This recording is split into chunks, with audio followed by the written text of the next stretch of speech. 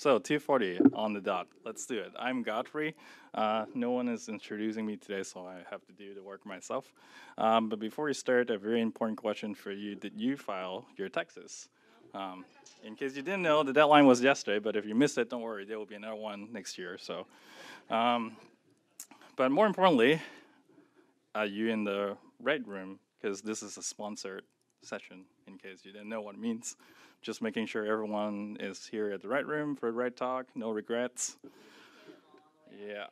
All right, so sponsor talk. So if we all know what we're getting into, let's do it. This video is brought to you by Blue Apron. You're busy, we get it. We're busy too, but that doesn't mean you can't have a nutritious and delicious. I figure I should burn the evidence before get lawyers calling me. I actually work for a small company called Skylight. I don't know if anyone actually believes us when we say we're a small company, so we decided to put the entire company on stage this year. So hopefully people will believe us. But even though we're not sponsored by Blue Apron, if you do want to sign up for Blue Apron, I have a personal promo code that you can use.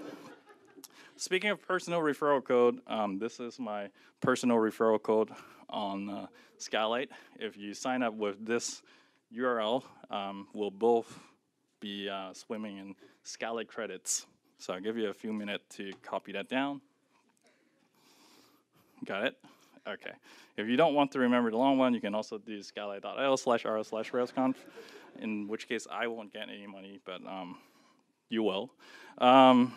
Anyway, if you like free money, you probably are into cryptocurrency, so we're announcing the Skylight ICO as a token of appreciation. You can find the details at skylight.io/fefacon.ico. So we have been very busy working on a lot of things in the past year, and but instead of telling you about all of them, today we decided to focus on just one, and that's Skylight for open source, and Vaidehi will be here to tell you all about it.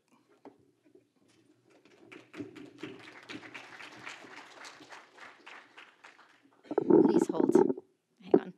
Your call is very important to us. Can you hear me? Hope? How about this? All right. Hello, my name is Vaidehi, and as Godfrey mentioned, one of the things we've been working on is the Skylight for Open Source program, and it was born from our own experiences as open source contributors. So many of us on the Skylight team actively work on open source. And from our own experiences, we've seen that it can sometimes be pretty hard to get existing contributors to actually work on application performance issues. So only a few contributors actually consider working on performance problems to begin with, and even the ones that are already interested can find it hard to know where to start. And that's why we created the Skylight for Open Source program. This is, of course, the same Skylight that you know and love, except that open source apps will have their public dashboards accessible to everyone. That way, all your potential contributors can access this performance data easily, even if they don't have a Skylight account. We started this program because we hoped that by making performance data and information more accessible, we could inspire potential contributors to tackle those really slow parts of their favorite open source apps. And by leveraging Skylight, they could finally have a good way to see if their own contributions actually helped. Because at the end of the day, every single app, large or small, open source or not, has room for improvement when it comes to performance. So after spreading the word about the Skylight for Open Source program, we decided to try contributing back ourselves. We had a company-wide Ossathon. Yes, Ossathon. It's like a hackathon, but it's for open source projects, as you might have guessed. And we paired up to help make performance contributions and improvements to some of the apps that were participating in the Skylight for Open Source program. So today, we're going to show you 3 different open source apps that are running on Skylight, each of them with their own unique performance challenges, varying when it comes to complexity. So to start, I'm going to hand it off to Yehuda, Lee, and Peter, who will introduce us to the very first app.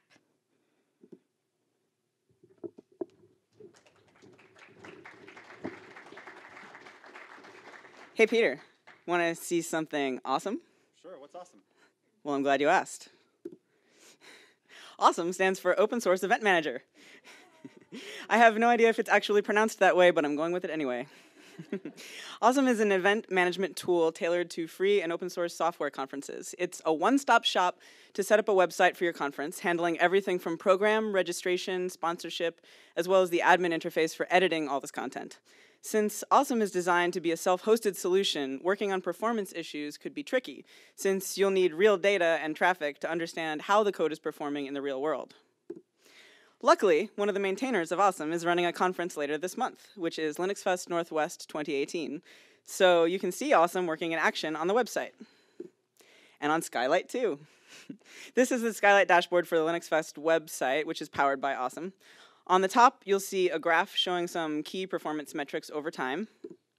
The blue line represents the app's typical response time. The purple line is the problem response, and the gray part at the bottom is the number of requests per minute.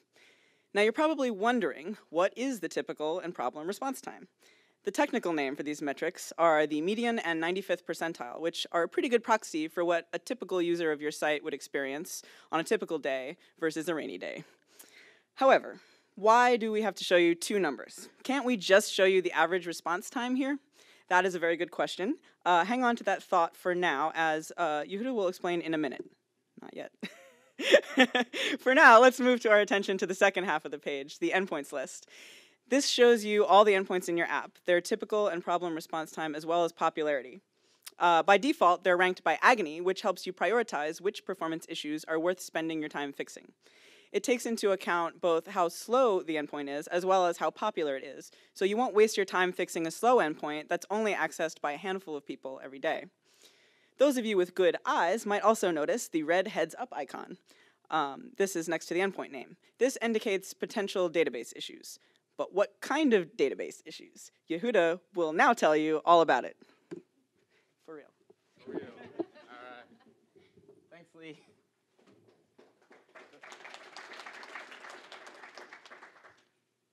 So to find out, let's click on the first row to see the detailed endpoint page. So the first thing you're probably going to notice here is the histogram on top. What this shows you is a distribution of the response times for this endpoint. This is a pretty good time to revisit Lee's earlier question about typical and problem response time versus averages. If there's one thing you remember from your statistics class, it's probably the normal distribution, aka the bell curve. And you might expect your response time distribution to look something like that, matching the bell curve you learned in school. The normal distribution has some pretty nice properties, which is why they teach it in school. For example, if your response actually did look like this, the average would be right in the middle, making it a pretty representative number. And if you did look like this, you would expect a lot of your visitors to experience response times clustered around this number, and that would also be pretty nice. However, response times in the real world do not tend to follow this distribution. They tend to follow a distribution more like this, which is skewed to one side. A lot of the requests in this distribution will be fast, but there is also a long tail of slow requests. In this case, an average just doesn't tell you anything about your fast requests. And even worse, it misleads you about your slow requests, which are usually around 10 times slower than the fast ones. Now, if you ask me to tell you where the average of this particular distribution is, I actually have no idea where to point to, which is why, instead of showing you the average and misleading you into thinking about the bell curve, we show you the typical response, which covers about half of all of your requests, and the problem response time, which covers about 95% of your requests. Now, it's important to remember that 1 in 20 requests falls outside of this range, so basically all of your users are going to experience slowness on the right side of that bar pretty regularly, and so we show you both numbers to remind you of what your users experience in reality in the real world. So that's the first half of the page. The second half of the page shows you what things your app actually spent time doing during the request. For example, as you would expect, most of the time in the request is spent here processing the controller action, which is indicated by the blue bar. However, a lot of time is spent doing other things within the action, such as database queries and rendering views, which is why parts of the blue bar are painted in light blue. The child tasks inside the light blue are also color-coded. Green is for database-related stuff, and purple is for view rendering. You can click on the event to view more details about it, such as the actual SQL query being executed.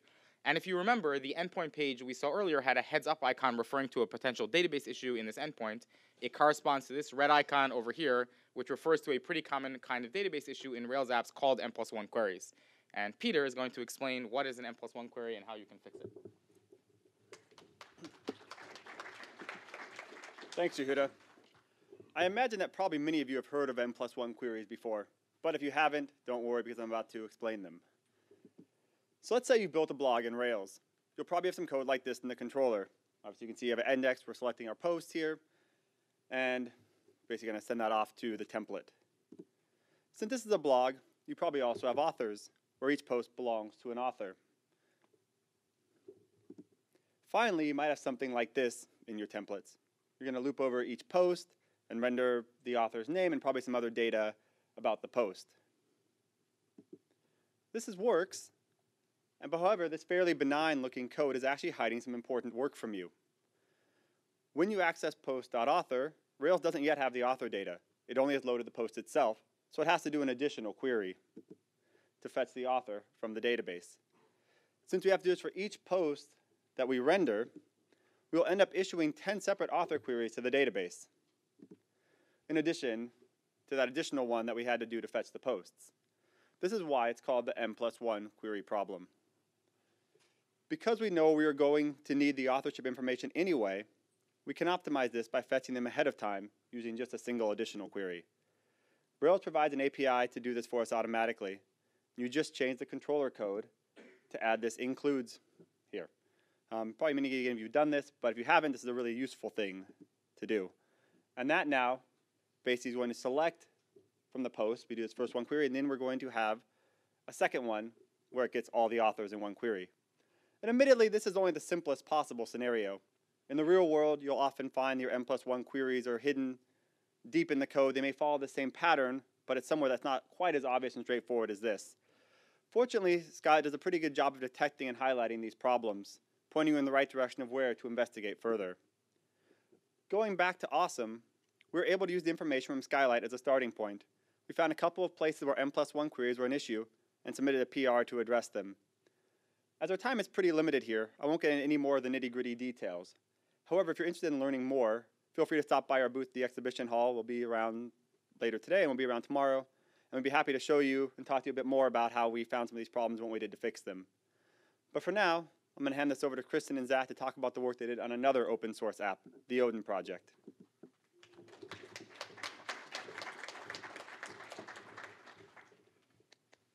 Oh, wait. I'm my Bitmoji. Thank you, Peter. We're going to talk about the Odin project. The Odin project is an open source community and curriculum for learning web development, like a code school, basically. Students of the Odin project build portfolio projects and complete lessons that are constantly curated and updated with the latest resources. They offer free courses like Ruby, Rails, JavaScript, HTML, and CSS. Once you're done climbing the technical ladder, they even have a course on how to go about getting a job in the industry, walking you through things like searching, interviews, and much more.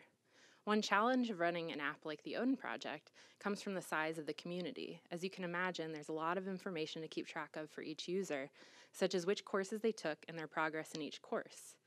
With over 100,000 users, this adds up very quickly. For example, let's take a look at the work involved in rendering these beautiful badges. As you might imagine, you need to know two things to be able to render a badge: the lessons belonging to the course, and which of those lessons the student has completed. The first part is pretty straightforward, just a simple select query. The second part involves a join table called lesson completions. It's pretty standard too. There is a lesson ID column and a student ID column. Since we are showing badges for every course on the page, in order to avoid the n+1 query problem, we are doing a single query to fetch all the completion records for the current student. However, according to Skylight, the second query takes up a noticeable amount of time on each request. Not terribly slow, but definitely noticeable. So the question is, can we make it faster? Now, as you may know, databases rely on indexes to keep these kinds of queries fast. Essentially, you do a little more work when you're inserting the data in exchange for a significant performance boost when querying. In a lot of cases, the answer is simply to add the missing index, but this case is a little more nuanced than that. Because a student shouldn't be able to complete the same lesson twice, there's already a compound index on lesson ID and student that guarantees its uniqueness. Since we're only querying on the second field, is this compound index sufficient for our query? For a long time, and for most databases, the answer would have been no. However, starting in version 8.1, Postgres is sometimes able to take advantage of the compound index for queries involving only the second column in that index. Unfortunately, even when that is possible, it's still not as efficient as having a dedicated index for that second column. We can confirm this by running an explain analyze on the queries. If you haven't used this before, it's a great tool in Postgres to understand what the database is doing under the hood in order to help you optimize your queries. As you can see, if we have no indexes at all, Postgres will be forced to do a sequential scan, which could be fairly slow on a large table. Now let's add the compound index and try again. As you can see, Postgres is using the compound index here, but this is still not as fast as it should be. Finally, we'll add the dedicated index for the student ID column. As you can see, Postgres is now able to fully take advantage of the index and improve the query performance noticeably. Note that none of this applies to the first column of a compound index. If we were to query on lesson ID alone, Postgres would be able to use the compound index just as efficiently, so there is no need to add a dedicated index for that case. Here's a summary of what we have learned. First of all, Postgres is generally very smart about using multiple indexes for a single query. So you should always just start with individual indexes. However, if you already need a compound index for other reasons, it gets a little more complicated. You would want to make sure that you prioritize the field you want to query separately and put that first in the compound index. Alternatively, you can maintain a dedicated index for any additional columns by which you would like to query. It says, give time to read.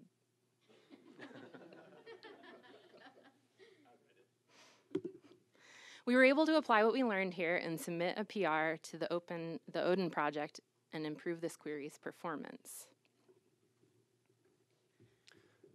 While we were working on this, we noticed a similar case, this time on the lessons table. Here we have a compound index for slug and section ID, and we wanted to query on section ID. So we thought we could add a dedicated index for section ID as well. However, when we ran explain analyze, we noticed that Postgres wasn't using the new index. As it turns out, the lessons table was fairly small, less than 200 rows in total. Can I go back? When dealing with such a small table like this, Postgres will be able to do the sequential scan much faster than using the index. So if we had added the index, it would have just been more work at insertion time without any benefits.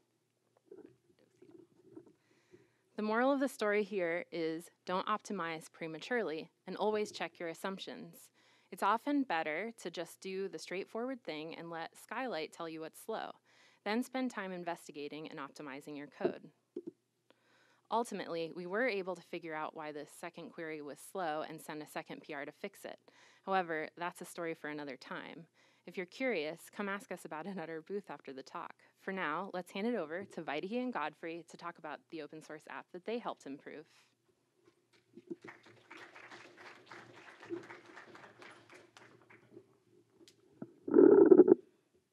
Are you ready? Click when ready. Yes.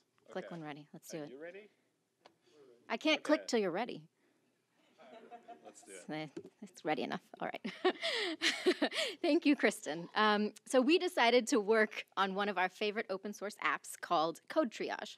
What makes Code Triage special is that it's an open source app that's built to help other open source projects. So as you might know, popular open source projects receive a lot of bug reports, feature requests, and pull requests every single day. And just reading through all of them could be a huge time sink for all of these projects' maintainers. And we're involved in a number of popular open source projects ourselves, so we understand this problem pretty well. Code Triage lets you help out your favorite project maintainers by signing up to help triage GitHub issues and pull requests. Once you sign up, the app will send a random ticket to your inbox every day. That way, you can help split the workload so that everyone only has to do a little bit of work every day. You can even sign up to help triage and improve documentation on the project, receiving one method in your inbox every day. And as you can see, Code Triage is actually a pretty cool app, and there are already tens of thousands of users helping out thousands of repository projects this way. So that's pretty cool. Wow, that's a lot of projects and users. That's right, Vaidehi. And as we can see, running an app at this scale will create some pretty unique and interesting challenges. Take a look at this homepage, for example. This is what you see when you go to codetriage.com, right? And it lets you browse through some of the most popular projects and shows you how many open issues that need to be triaged for each one. That's a lot of information to render, and so it could get a little bit slow at times. And at the same time, this is also by far one of the most popular pages in the app, because this is what everyone sees when they go to the main website, right? So Skylight is understandably marking it as a high agony endpoint, meaning that we'll probably get some pretty good bang for our bucks optimizing this page. Notably, even though there's a lot of information on the homepage, most of those things actually don't change all that often, which actually makes this page a prime candidate for caching. But as it turns out, a lot of performance-minded people have actually already worked on Code Triage, and they've done extensive work in fine-tuning everything that needs to be done. So therefore, a lot of the things that we found that should be cached already were. However, when we looked at this page on Skylight, we noticed that in order to populate the meta tag, we needed to run 2 queries to fetch the counts of the users and the projects on the site. Since we probably don't need these numbers to be super up-to-date, we can get away with caching them. So we submitted a PR to cache this information for up to an hour. And as expected, when we deployed this change, we were actually able to shave off a little bit of time for the homepage. So other than the header and the footer and the meta tag, the bulk of the time is spent rendering these cards on this page, which is understandable. This might look pretty simple, but actually a lot of work goes into rendering these cards. But however, even for the most popular open source project, they only receive new issues a handful of times per day, maybe up to a handful of times per hour. So they don't actually, most of these cards doesn't actually change that much. And you're probably thinking the solution is probably fragment catching because we're using Rails, right? So, and as we mentioned before, a lot of the obvious performance things on this app has already been done, and of course these cards are fragment cached, so that seems good. But in fact, they're better than fragment cached. They are actually cached in a pretty smart way. So if you just learned about fragment catching, you probably would do something like this, where you would loop through each of the cards, and then you will catch each of the cards inside the loop. This works, but it has a problem. This would result in Rails going to your catch store, sending a network request to your catch store to get the fragment for each of these cards every time it renders it. So now we're looping through like 50 cards there, so that would end up making 50 separate requests to your catch store, which could add up to a lot of overhead. This is kind of like the N+1 query problem for catching, right? So to solve this problem, the Code Triage maintainers took advantage of a Rails 5 feature called collection catching. So instead of doing this, what you do is you do render partial, like you move the content into partial, and you do collection, give it the array, and you say catch true. So by doing this, Rails will be able to fetch all the fragments it needs ahead of time in a single request to the catch, cutting down on significant network overhead. And you can see this reflected on Skylight as well. The catch read multi there, that's the single request that Rails is sending to the catch store to get all of those fragments. So admittedly, this is pretty cool. But as we looked more closely at this, we realized that something was wrong. If you look at the logs, you will see something that looks like this. And as you can see, for each request to the homepage, we're missing more than half of the 50 cards in the cache. If this is a one-time occurrence, it probably wouldn't be a really huge deal. Rails would simply generate the missing content and write them to the cache. Then, any subsequent requests would be able to take advantage of that cached content. However, the strange thing is that we were able to consistently reproduce those cache misses, even when processing multiple consecutive requests to the homepage. So perhaps the cache was way too small. However, the math doesn't really check out. We had provisioned a 100 megabyte memcache store for this app. Sure, it would have been nice to have a bigger cache, but each of these cards are around a few hundred bytes, so even at this size, it would still take at least a couple 100,000 of these cards to fill up this entire cache. If this square is the 100 megabyte cache space, the 50 cards would probably occupy a fraction of a pixel in this one square. So this was definitely not our issue. It is possible that there's something very big in the cache that's taking up all this space. However, our mental model is that memcached is an LRU, least recently used store, which means that new cache data will push out old cache data in a first-in, first-out manner.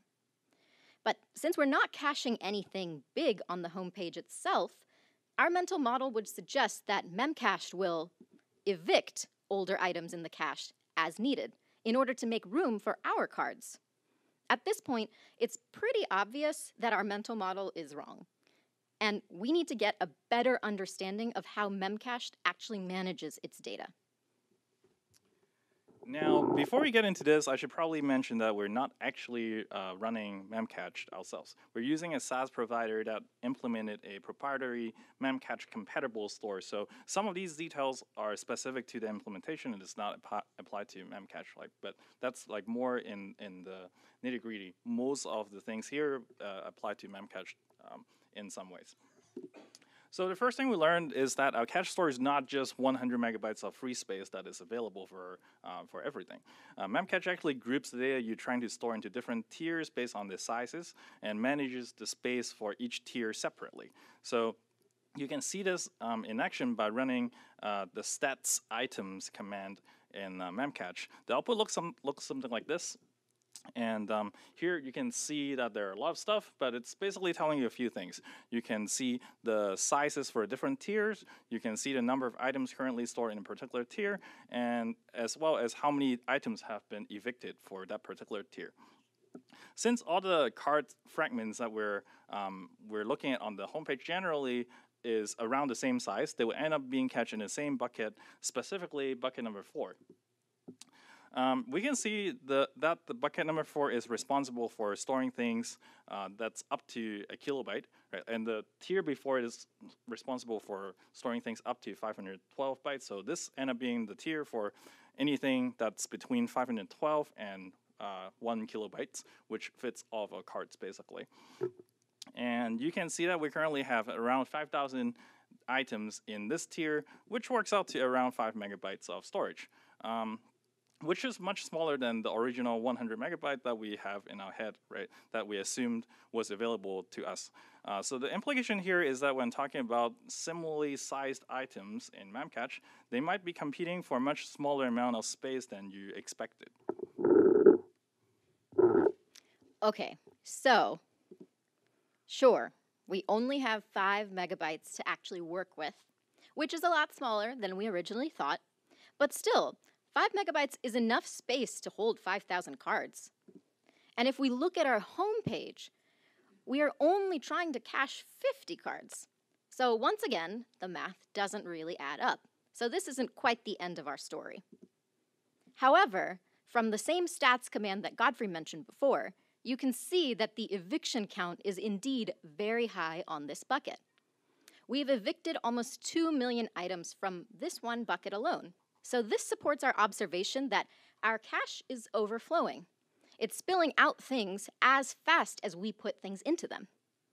At this point, the only explanation is that there must be something other than our cards in this bucket that's taking up all this space, and somehow they're not getting evicted. It would be helpful, of course, if we could just open up this bucket and see what those things are. Unfortunately, the SaaS provider that we were working with didn't offer that ability. But based on our research, we had an educated guess. there's a feature in Memcached that automatically expires cached entries, which is also known as TTL, or time to live. Our theory was that when mixing TTL data and non-TTL data within the same bucket, this cache store would always choose to evict non-TTL data before any of the TTL data was ever considered for eviction. And since our cards didn't have a TTL and our cache was already pretty full, they would always be the first ones to be evicted. So what we ended up doing was flushing the entire cache manually. And sure enough, it freed up space for our cards. And this allowed us to achieve 100% cache hit rate on the homepage. And that resulted in a pretty dramatic performance improvement. So another good thing that came of this investigation was that we actually discovered some bugs in other open source projects too. If you look at the Skylight trace before we flush the cache, you will see that, yes, we are doing one cache multi, so we avoided the inquiries problem for caching, but we are immediately spending a lot more time in cache read and cache write. So what's going on? Looking at the logs, we'll see that this is the read multi, so it's a very long line, so I didn't fit it entirely on the screen, but it's basically fetching all 50 fragments in one request. But then immediately after that, when we're rendering the missing rows, we end up doing another read to the cache store, even though we already know there's nothing in the cache store. So because the cache store didn't return anything in the original read multi, right? That's the whole point of that request. In other words, the read time here, which by the way is longer than the original read multi combined, is completely necessary, and we should be able to eliminate this bar entirely, which is taking up a noticeable amount of time in the page. Even when we don't have 100% hit rate, which happens in the real world. And if you keep reading the log, you will also see a second problem, which is that so on the top is basically we're reading, we do the unnecessary read to get the non-existing data from the cache, regenerate it, and rewrite it back. Seems good. But then after the loop, we're immediately writing all of the missing rows that we just wrote to the cache again for no apparent reason in the same request. And which means that we should also be able to cut this time by roughly half. So finally, as we're working on this, we also discovered a bug in Rails 5.2 that is causing each cache item to take up twice the space than necessary. And we believe all of these are bugs in either Rails or the DALI gem, and we're, before we took our flight to RailsConf, we're working on patches to fix these issues, and hopefully we'll finish them when we get back to Portland. But notably, the particular bug about Rails 5.2 compression has already been fixed and merged on master, and you should expect to find it in a Rails 5.2.1 release very soon. So we initially started by looking for ways to help our favorite open source apps using Skylight. And I think we did accomplish that. But we also ended up accomplishing something kind of bigger than that too. Through this journey, we ended up finding ways to contribute back to upstream projects like Rails.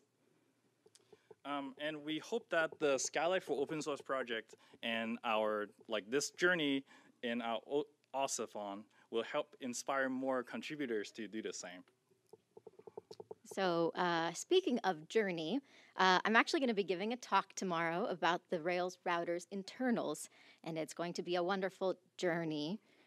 Am I really? I'm trying to drive it home. I don't know if it's working. But I hope to see you all there.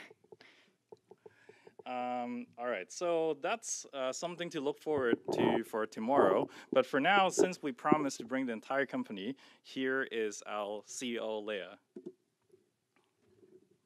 with a baby.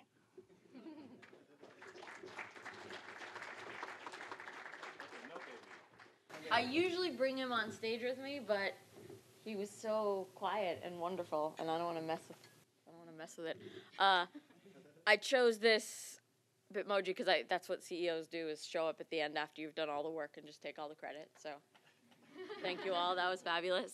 Yeah, this is our team. We are a small, I want to say little family, but I feel like all companies call themselves family, and it has no wait anymore. But we do also invite our actual families to work with us. For example, we have a Babies at Work program, and Jonas, which is my son over here, and Krystan's daughter hang out with us at the office all the time, because why not? Turns out it's not actually impractical, and it makes everybody happy because you walk down the hall and there's babies like babbling and smiling and stuff. And I did write a blog post about it, about our Babies at Work program. So if you are trying to attract talent, parents, certainly women specifically, mention it to your HR person, who will look at you like you've lost your mind. But then point them at my blog post, because I started out basically like, here's all the reasons I thought it was a terrible idea. I was wrong. So we build Skylight. We work really hard on it. We like giving back to the community. We are very particularly focused on making performance a thing that everybody on your team can be involved in. A lot of people, especially towards the beginning of their programming careers, have this conception that this is the sort of thing that happens in dark basements with like the super ops people that they don't know or could never be. I guess in some cases, or using some tools, it could be true, but one of our missions is to make that not the case, to make it so anybody on your team can have a spare cycle, 15, 20 minutes, drop into Skylight, figure out what they can do, find some low-hanging fruit. We have a lot of that low-hanging fruit outlined in our documentation site. For example, if some of these things that you saw here are not things that you know how to do, many of them are in our doc site, just sort of pointing in the right direction to be able to fix it in your own app.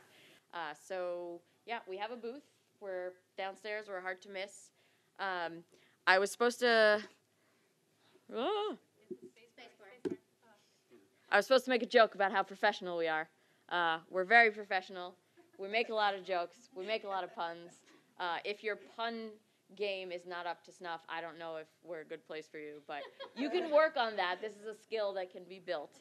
Yeah, this is us. We're excited to meet you. We hope you use Skylight on your paid projects, on your free open source projects, and we'd love to talk to you about it, so come on by. Thank you all.